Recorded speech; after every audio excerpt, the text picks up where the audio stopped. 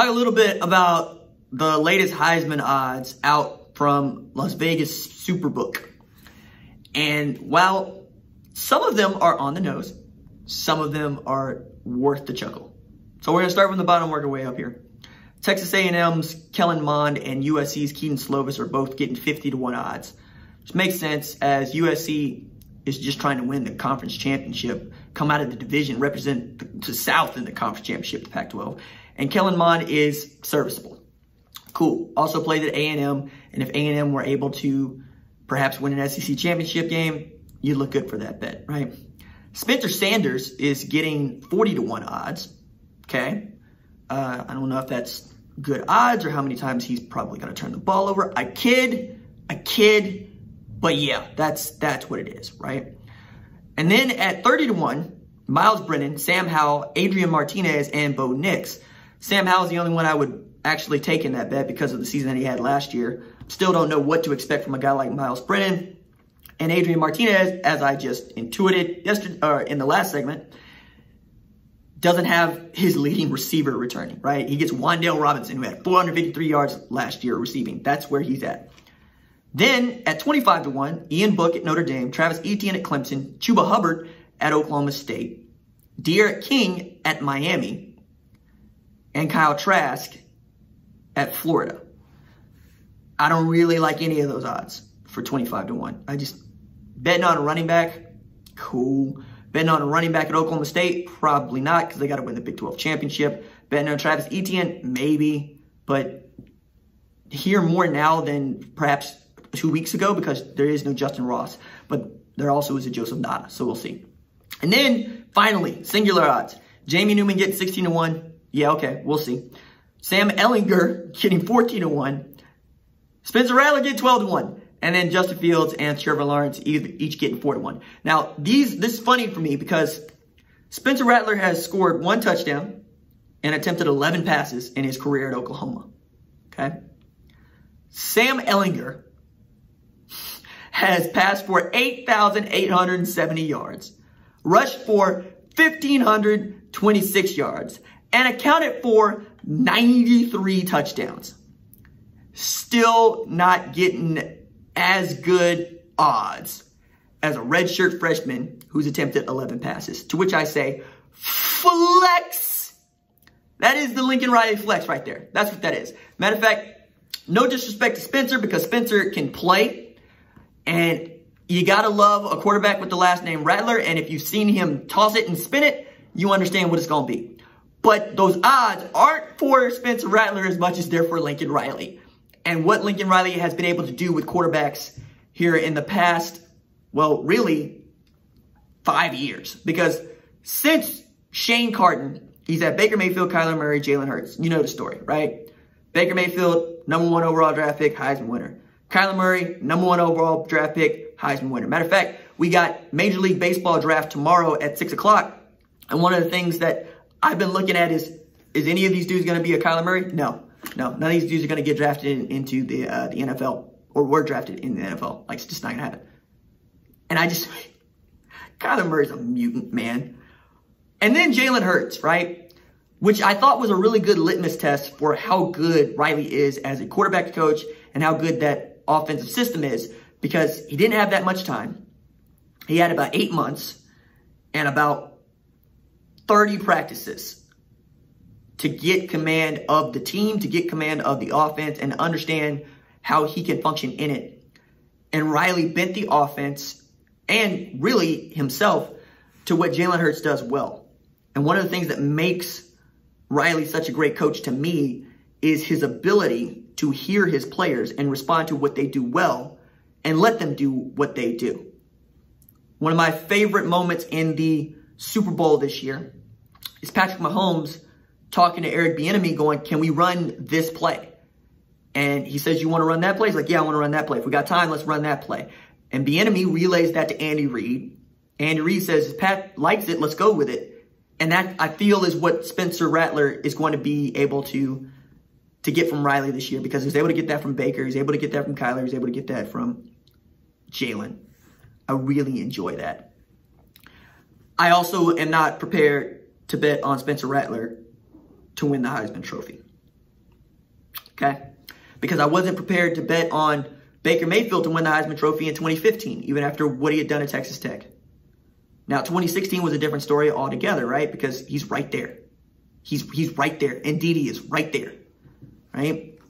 And then all of it came together in 2017. And I think 21 for Rattler is probably going to be the year, as it should be, because everybody's going to be mature. And injuries are injuries, and you can never say that a team is going to be healthy because they won't be. But they're likely to have Jaden Hazelwood back. If they don't get a Theo Howard this year, they could probably get a medical red shirt for him. And then they would be ridiculously experienced and a joy to watch and scale, right? Add to that, they'll be really seasoned at running back with a year of Seth McGowan, with Marcus Major going into year 3, right? And then we'll see what happens with TJ Pledger. But it's a really fun year, 21. You just got to get through 2020. And getting through 2020 and going 12-2 is really going to be difficult. But there have been more difficult things done. And this hard pivot to more difficult things done, because I'm having this conversation with Mayberry about Eddie Robinson, who is the man for which the National Coach of the Year is named for. So Ed Orgeron won the Eddie Robinson National Coach of the Year award for being the best coach in America. And I love that because I'm doing this deep dive into HBCU football and really just filling in the gaps of what I don't know, while also learning things that I thought I knew all over again. And one of those things is Eddie Robinson passed away in 2007. Okay? Eddie Robinson retired as the head coach at Grambling in 1997. Eddie Robinson took over as head coach at Grambling in 1941, y'all. 1941. And seeing as Pearl Harbor happened on December 7th, 1941, his tenure at Grambling predates World War II. Yo! World War II in the United States.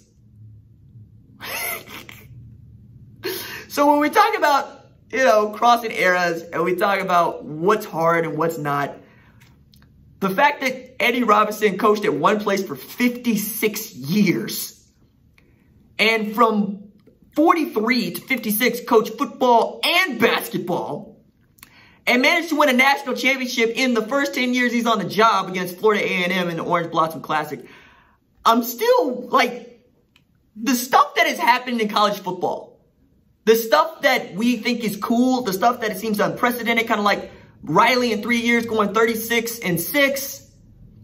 The stuff like Riley having back-to-back #1 overall draft picks at quarterback, being the first university, let alone first coach, to have 3 consecutive quarterbacks drafted in the first 2 rounds of the NFL draft. I always am trying to put that stuff into context because it helps the show and it helps you better understand just how weird and awesome college football can be. And then I take a look at HBCUs, which, again, Plessy v. Ferguson, are separate but equal in many ways. We get 2 different kinds of football for about 70 years. We get HBCU football and we get predominantly white institution football, right? Also in there, I would add Florida A&M, Grambling, Texas Southern, Kentucky State, Shaw, Bethune-Cookman. They all wanted to schedule teams like Florida, Miami, Georgia, Alabama. They wouldn't schedule them. Even as we had coaches that were, were mingling at clinics together. Matter of fact, Florida A&M used to put on one of the best coaches clinics in all the country, and Frank Broyles would go down there. Yeah, that guy. University of Arkansas, right? You get Paul Brown to participate in these. You got Bear Bryant to participate in these. And everybody would trade notes. It's the reason why Florida A&M went to their wide single T offense, which is a lot like zone blocking, right? But at the time, it was considered to be as gimmicky as the air raid, because then Bear Bryant and others would say, no, I'm going to run right through those splits. That's what my guys are going to do. To which, at the time, Jay Gaither's head coach, Florida A&M, was like, no, the balls are going to be gone before y'all get through the splits. And that's usually what happened. But I'm bringing all that to say, we've even seen things like the transfer portal and one-time transfers happen. Do you realize single platoon football was an NCAA mandate? Like, there's a period of time where the NCAA said you could only play both ways. Only play both ways. You could not have an offense and a defensive unit. You could only have both ways. And this is at a time when traditionalists would say, thank God for this, because I want individual heroes. I want a great linebacker and a great tailback, and I want them to be one person. But this also was one of the reasons for which schools were able to increase their enrollment, because one, you got to add more players to your football team, and two, with the GI Bill, there were lots of universities and colleges that were clamoring for players. I mean, we have pre-flight schools that gave us Woody Hayes, Jim Tatum, and Bud Wilkinson, among others, right? And we have so many great veterans that played football just after World War II. Many of them went to HBCUs. And the reason I'm bringing that up is you can actually draw a direct line between how many people attended the school and whether or not the school needed to go out of business. And then with segregation ending with Brown v. Board of Education, you saw the dismantling of many historically black colleges, because what you saw were politicians that would say, hey, look, now we don't need to. But even in places like Florida, they would use the horse racing fund to help subsidize the schools, right? Gambling. And even with this subsidizing, where places like Florida A&M got 12% of that fund, and places like Florida University of got 56% of that fund, Florida was still bad at football. Like, I love this. I love that Florida beat Georgia one time in the course of 5 years following World War II.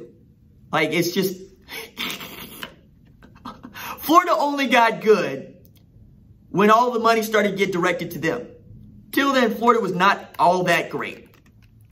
And I love that. But I also love the wild history of this sport, because we're at a time when it's going to be wilder history still. We're at a time when we're going to see schools that have to give up football. We're going to see conference realignment here in a big way, regardless of whether or not the virus occurred. We're going to see maybe games with full stadiums, games with empty stadiums. We're going to see really, really interesting change, but that's also something that we are used to seeing, right?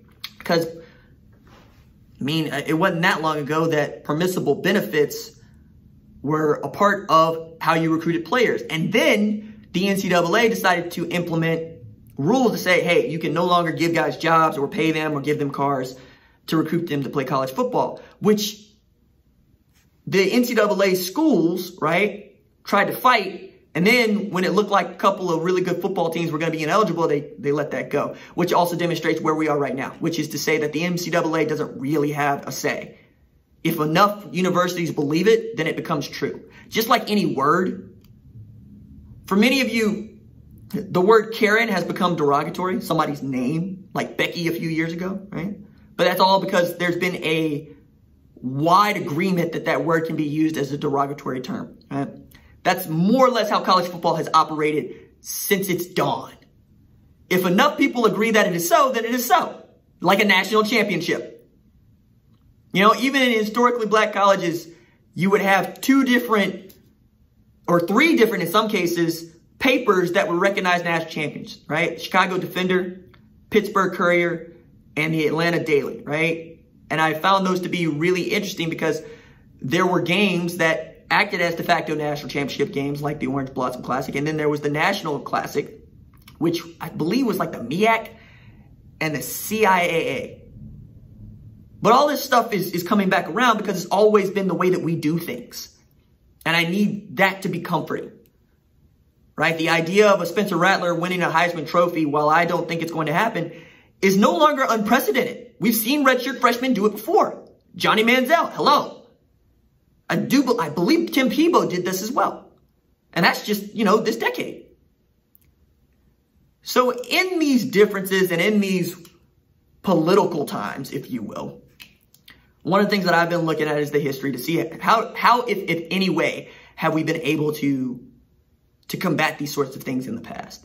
And how good were the solutions that we came up with in the past? Do they need to be tweaked? right? Which is one of the reasons that I decided to do the monologue about Clemson this morning.